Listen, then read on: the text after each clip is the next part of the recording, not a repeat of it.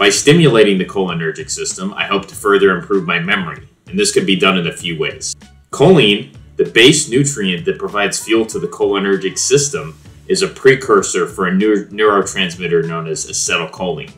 Acetylcholine is the primary neurotransmitter associated with memory storage and synthesis. The theory goes that by increasing choline uptake with supplementation and by adding this on top of existing therapies for Alzheimer's patients, one should be able to augment and improve physical memory retention and the ability to remember things. We do also make choline in the liver, but not in amounts sufficient to meet requirements of the body, so dietary choline is required. Choline is typically found in eggs, various meats including beef, fish, chicken, and livers, cheese, as well as in broccoli and cauliflower.